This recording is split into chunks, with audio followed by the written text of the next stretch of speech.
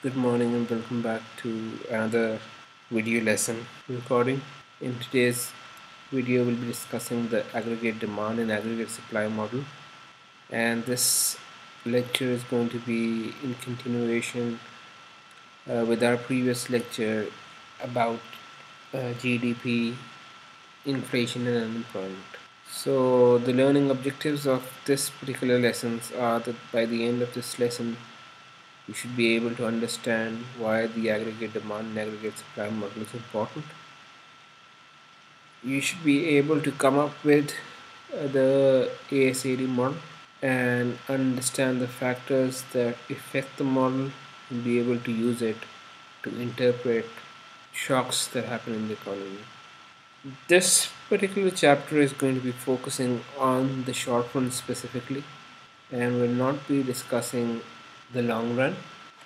And the main focus is going to be how to interpret what's going on in the economy in the short run due to unforeseen events happening in the economy, like these days, the coronavirus. We want to figure out what happens to prices, unemployment, and GDP when such unforeseen events happen. That is the main purpose of going through this model. But before we start with the model, we want to talk about some basic things uh, that are going to help us build the model. So, starting off, I believe we've talked about the fiscal and monetary policy in one of our live sessions. Fiscal policy was the one proposed by the government, in which they propose the amount of taxation they have to collect from the people and the plan on how much spending must be done during the fiscal year. The fiscal policy has to go through a parliamentary process and get approvals through the parliament. The monetary policy is the domain of the central bank. The central bank is an autonomous body that is separate from the government, and they, by controlling the money supply, stabilize the economy and its macroeconomic factors. And we discussed different tools of monetary policy: open market operations, which were buying and selling of bonds; quantitative easing was printing money; reserve ratio was the reserve the central bank tells the commercial banks to keep; and the policy rate, in our case, was the interbank lending rate. Besides this, in the last lecture, we discussed two types of macroeconomics: Keynesian economics and the classical side of economics, in which we discussed how during the recession in the 1930s, the American economy went through a long period of recession, and it's known in history as the Great Depression, which was caused by the fact that people had lost their money because of the crash in the stock market. Fall in aggregate demand had resulted in the recession happening. Prior to this, the main type of economics that was going around was called the classical economics, which said that supply would create its own demand, which is called the Say's law, which basically meant that if you had the ingredients to make the output, the price of the output didn't matter. That was the classical approach to economics. But after the Great Recession, people realized that if nobody wants to buy the goods, the suppliers will not be making the goods. And that is where the Keynesian side of macroeconomics started. It's called the demand side macroeconomics. So, some basic facts about the economy. In the short run, every economy is facing shocks, because of which it faces fluctuations.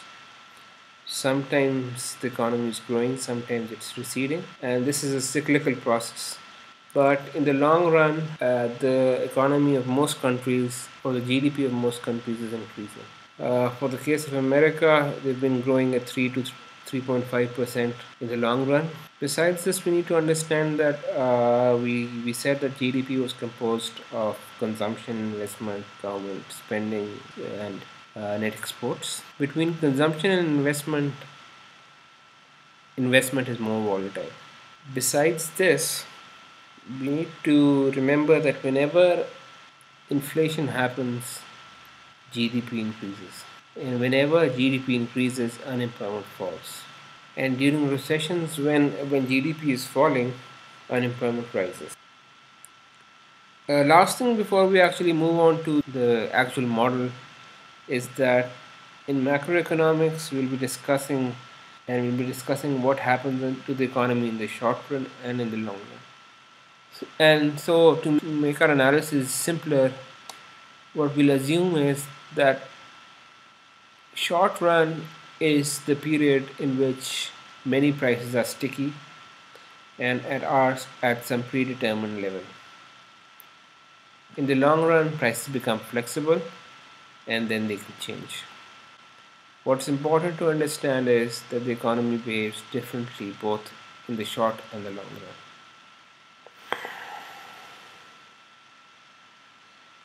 So now let's get to the real deal, the main model.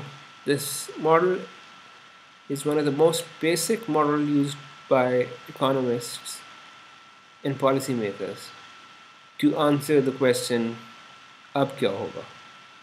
So since you guys are not becoming economists, what you need to take from this model is the ability to understand what is going to happen in the economy because of a certain event. You can use this ASAD model to come up with a logical answer about what is going to happen to the GDP, what's going to happen to the price levels, what's going to happen to unemployment. That is the main purpose of us going through this ASAD model today. Starting off, this ASAD model is just a relationship between GDP, the economy's output, and price levels, and shows how the economy behaves in the short and the long run. So we'll be starting off with the ASAD model today, and before we start with the model, we want to discuss a couple of things about the ASAD model. This ASAD model is going to be very similar to the demand and supply model that we discussed in the first half of the semester. So we'll be starting from there and moving on to the whole economy. So if you recall from the start of the semester, we discussed market forces and how price was determined because of the market forces. And we said that we'd be using a model in which you would be having price on one end and we'd have quantity of goods on the other, and then there would be a demand curve, the downward sloping demand curve, and an upward sloping positively sloped supply curve. And this demand and supply model would help us come up with the price of a particular commodity in the market called P star, and you would be able to come up with a equilibrium quantity of goods demanded and supplied, which would be Q star. Now this particular model that we're going to be talking about, which is called the ASAD model, is going to be pretty similar to this particular model, but now we're going to be talking about the economy as a whole. So we'll be talking about not just one market, one good, we'll be talking about all the goods in the economy, which means that in the discussion that follows, this quantity over here is not going to be just one quantity. It's not going to be an ice cream, it's not going to be a single product, it's going to be everything that's produced in the economy. And if you recall, when we were talking about the GDP, we said that GDP was the sum of all final goods and services produced within a year within a certain boundary. So when we talk about all of the goods and services, this Q, when we're talking about the aggregate goods and services, this Q becomes the GDP. which we will be representing by income. And if you recall, we said GDP is going to be income in some cases, it's going to be expenditure in some, and total output in others. And since now that we're talking about the whole economy, this demand curve is going to be the demand for not just one good, but the demand for everything in the economy. So it's going to be the aggregate demand, which is going to be called AD. AD is the sum of all demands in the economy. And this supply is going to be the supply of all the goods in the economy, and it's going to be called the aggregate supply. Since we're talking about the whole economy, this price now is going to be called the price of everything in the economy, or you could call it the general price levels. So this P is going to be representing general price levels, and you can think of it like the CPI that we discussed in the previous video, or the GDP deflator. Either one is good enough. Deflator.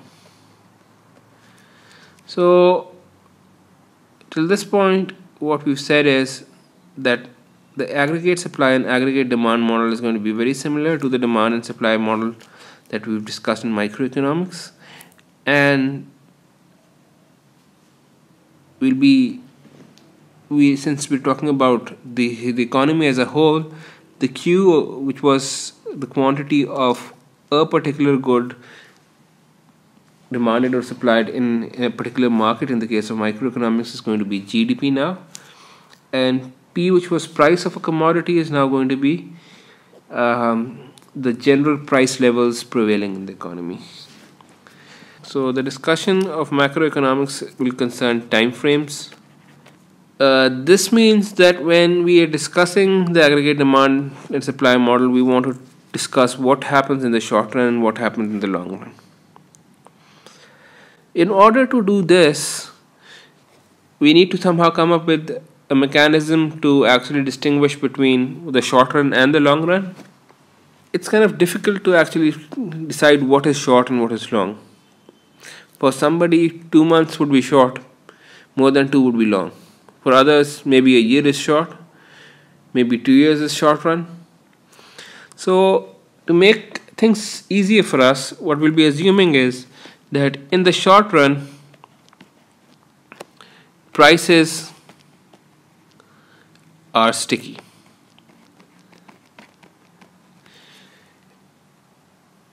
By sticky, I mean they don't change. I normally talk about this with my students and use the example of a particular restaurant that sells chicken kadai. Let's assume the restaurant sells the chicken kadai for 1,000 rupees, and they find that the price of the chicken has gone up. Now the question is, do they change the price today? The restaurant owners will wait and see if this was just a temporary increase in prices. Maybe after a few weeks, they might decide to change the price. But in the short run, they don't change prices. That is what I mean when I say that the short run is when prices don't change. In the long run, prices can change. In the long run, prices are flexible.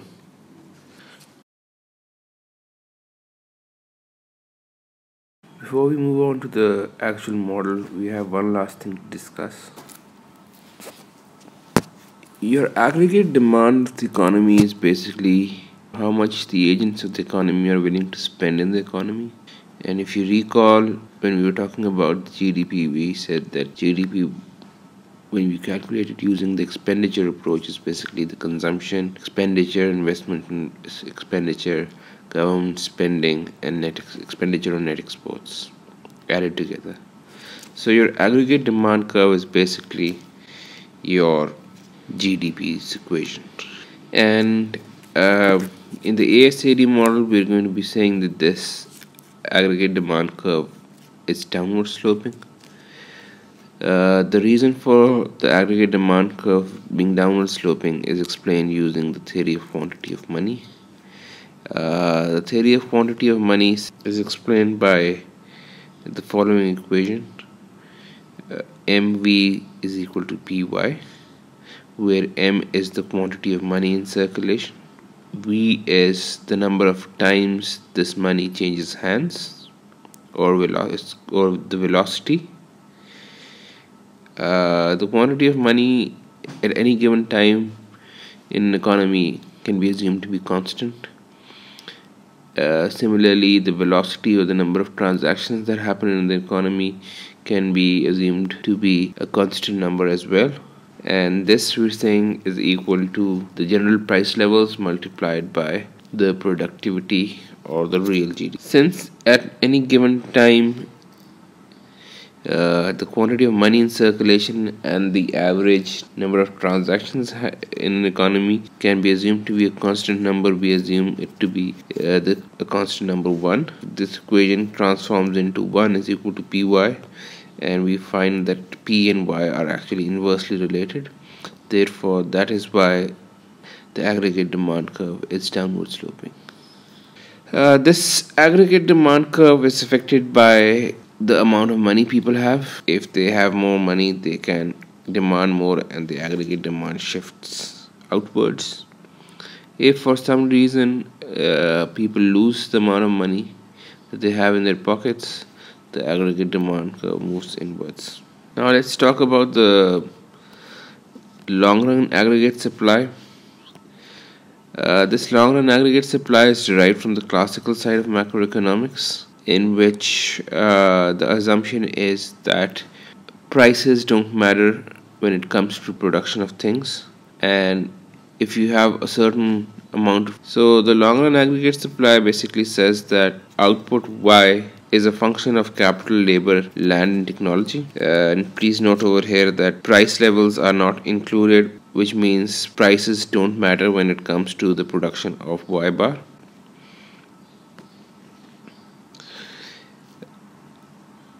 If we have this certain level of capital, labor, land, and technology over here, we can produce Y bar amount of GDP. This Y bar amount of GDP is called the natural output of the economy. It is called the output of the economy at full potential. At full potential, you're assuming that everyone who's willing and able to work is actually employed, and at this level of output, the economy exhibits the natural rate of unemployment, which we've discussed earlier as being U. And this long run aggregate supply curve is going to be shifting if there is a change in one of the factors of production. If you suddenly have more capital, your long run aggregate supply moves upwards. If for some reason half of your population dies and there is a shortfall of labor, the long run aggregate supply moves inwards. But normally this long run aggregate supply shifts because of a change in technology. The last curve we want to discuss is the short run aggregate supply curve, and we describe the short run by saying that during the short run price levels are constant, and this was an assumption that we made. If we don't make that assumption, then the short run aggregate supply curve looks like a normal supply curve that we saw in microeconomics. However, for the purpose of this course, we'll be assuming that the short run aggregate supply curve looks like a flat line, because we're assuming that in the short run prices are sticky, they don't change in the short run. This curve going up or down only means that prices are changing. It does not mean that the supply is increasing or decreasing. For example, if this curve goes up, this just means that the general price levels have increased from P0 to P1. In no way does it mean that the supply has increased or decreased. Now that we've discussed this, we'll go on to the actual model.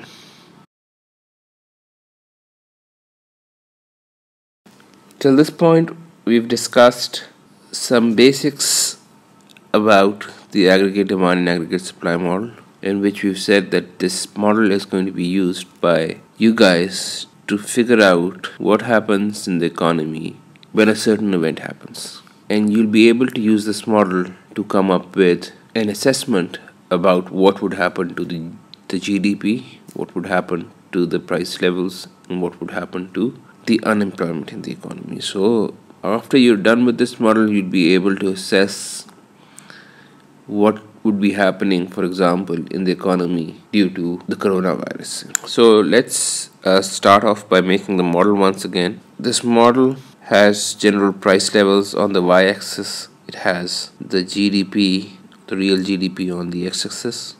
There is an aggregate demand curve which is downward sloping because of the theory of quantity of money, and this aggregate demand curve shifts when the amount of money in people's pockets or the money supply changes. Then we said there is a short run aggregate supply curve, and this changes when an event happens that causes the price levels of everything in the economy to change. So whenever price levels change, this curve shifts. And finally, you have the long run aggregate supply curve, which is a vertical curve, and this long run aggregate supply curve shifts when one of the factors of production changes. And we said that normally this shift is due to a change in technology. And we also said that this long run aggregate supply curve is basically telling us the natural output of the economy,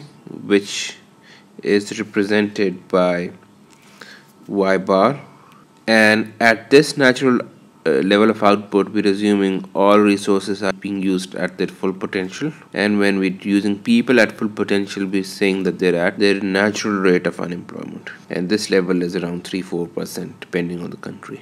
Now that we've come up with this model, the first thing we need to understand is where the equilibrium lies. So recall from your microeconomics, an equilibrium happens when your demand curve cuts the supply curve. Now this model is tricky because it is going to be having two kinds of equilibriums. Where the aggregate demand cuts the short run aggregate supply, it's going to be called the short run equilibrium. Where the aggregate demand cuts the long run supply curve, it's going to be called the long run equilibrium. So if you note over here at point A, at point A, aggregate demand is intersecting short run aggregate supply, so point A is the short run equilibrium in the economy, which is saying that in the short run the economy is going to be stabilized at a price level, a general price level of P naught, and a natural output of Y bar. Interestingly enough, at point A, the demand and the long run aggregate supply are also intersecting. So point A is special because at point A you have a short run equilibrium and the long run equilibrium as well. You are at a stable position. Now that you've understood what an equilibrium is in this model, let's discuss a couple of other cases. See if you can identify the short run and the long run equilibrium over here. Recall that an equilibrium is where the aggregate demand curve, this curve, cuts one of the supply curves. So at point A, a supply curve is cutting another supply curve. So point A is not an equilibrium. How about point B? At point B, the demand curve is cutting the short run aggregate supply curve, which means point B is the short run equilibrium. How about point C? At point C, the aggregate demand is cutting the long run aggregate supply curve. So point C is the long run equilibrium. Now that we've understood this, let's go and see what happens when something causes the economy to shift away from the equilibrium. So this example is one in which the economy is at equilibrium at point A, and at point A we have both the short run and the long run equilibrium. Let's suppose that the stock market crashes and people who've invested their money lose their money. What do you think should happen in this model? Recall that the aggregate demand curve shifts when the amount of money in people's pocket changes. Short run aggregate supply shifts when price levels change. And the long run aggregate supply shifts when one of the factors of production changes. Now, in this case, people have lost their money. When they've lost their money, this means that the amount of money in their pockets goes down. They are able to afford less goods and their aggregate demand down moves inwards. When the aggregate demand curve moves inwards, we want to find out what happens to the economy in the short run and in the long run. So, in order to figure out what happens in the short run and the long run, you identify the equilibriums in the model. You don't come up with your own theories about what would happen. You look at the model and you identify the equilibrium points. So, the point where the short run aggregate supply curves cuts the new aggregate demand curve is going to be the short run equilibrium. The point where the aggregate demand curve cuts the long run aggregate curve is going to be the long run equilibrium. So what happens is that you were at point A earlier, but because of a stock market crash, people lost their money and the aggregate demand shifted. So the economy moves from point A. At point A, you need to remember that the GDP was Y bar. That was what the economy was producing, and the unemployment was at its natural rate. Let's assume it's 5%. When the aggregate demand falls, the economy first moves to the short run equilibrium, and the economy moves from point A and moves to point B. What's happening at point B? At point B, what are the price levels? The price was P bar earlier at point A. How about point B? In the short run, prices remain at P bar because you move from point A to point B and the price levels were the same. How about GDP? What happens to the GDP? So the GDP was Y bar, but now the equilibrium is saying that the GDP is going to be Y1. At Y1, the GDP has fallen to Y bar, Y1. So what has happened is, because of an increase in the aggregate demand, the GDP has fallen to Y1. And when GDP falls, it's basically saying that the production in the country has decreased. When the production of the country decreases, what do you think happens to unemployment? When you're producing less goods, you need fewer people to actually produce those goods. So unemployment in the economy increases. So note over here that the unemployment runs in the opposite direction to the GDP on the axis. While going from left to right, the GDP increases. Going from left to right, unemployment falls. So what has happened over here is you've concluded that if the stock market crashes, what would happen in the short run, which would be 6 months or 1 year, is that the price levels might remain the same, considering everything else remains constant. The price levels would remain the same, the GDP would fall, and unemployment would increase. How about the long run? Now 6 months have passed by and you move from point A to point B. This is the short run. Now gradually the economy will start to move towards the long run equilibrium. So the economy will move towards B and then start to move towards point C, which is the long run equilibrium. This is the long run equilibrium. What's happening at point C? At point C, price levels are lower. So in the long run, what would happen is prices would fall as you'd move from point B to point C. How about the GDP? The GDP, which had fallen to Y1, would eventually return to its natural level, which is Y bar. So the GDP would increase and it'd be back to Y bar, which is the natural level.